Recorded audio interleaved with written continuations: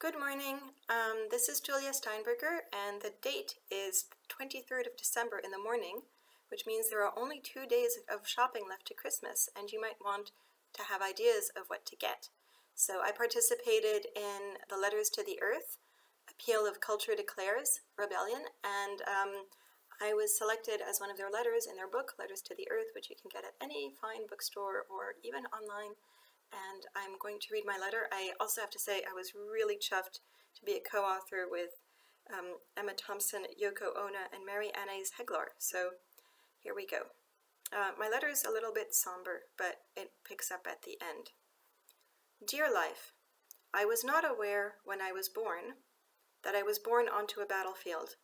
I was not aware as I learned to walk that I was stomping over the habitats of many creatures. I was not aware, as my mother drove me to school, that we were riding roughshod over the unmarked graves of our fellow humans. I was not aware, as we flew around the world, that I was attacking my child's chances. I was not taught, when I went to school, that we had all been drafted as unwilling and unwitting child soldiers into an army of destruction. I didn't read, in any of my university books, that my civilization of towering buildings, zooming machines, and feasting on the meat of other creatures was waging a bitter war against the promise of a possible future. But now, I know. I can see how we were fooled, tricked into believing that shiny, sprawling suburbs and industrial zones and manure lagoons and mines and drilling rigs were our new habitat. I can see how we were blinded by fossil fuel barons and captains of industry into thinking that cars and planes could replace the earth under our feet, even the clean air that we breathe. I can see how a culture built on ownership and consumption was merely an excuse, a fig leaf for the rich and powerful to accumulate ever more profits and power, leaving destruction and destitution in their wake, and a forever blighted future.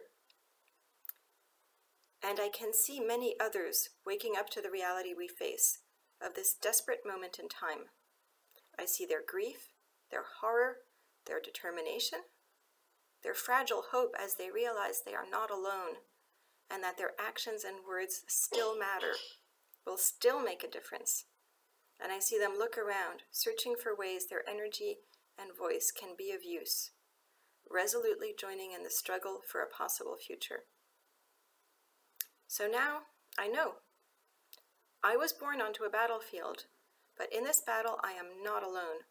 With millions and millions of fellow humans, I am heeding the call of a different destiny. A destiny not of consumption, not of burning the past and harming the future. A destiny built on action and activism, on collaboration and cooperation.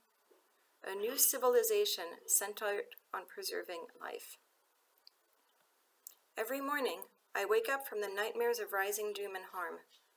I am drawn to the work of the day by the beckoning of you all, companions in this irresistible and immense task, by the lure of the struggle against the forces of fossil destruction, by the promise of this new future in whose service we are called, by life itself.